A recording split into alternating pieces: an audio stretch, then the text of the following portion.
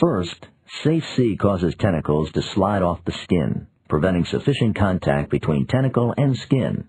No contact, no sting.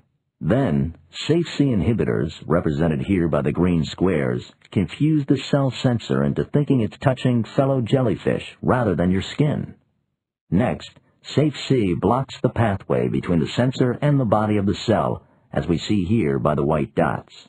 So even if the sensor is somehow activated by skin contact, that information will not be transferred up to the body of the cell.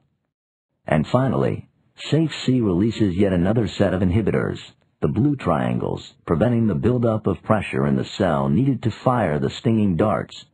So no matter how many millions of stinging cells actually do touch the skin, Safe C will provide excellent protection by eliminating or at least significantly reducing the stinging capability of these cells.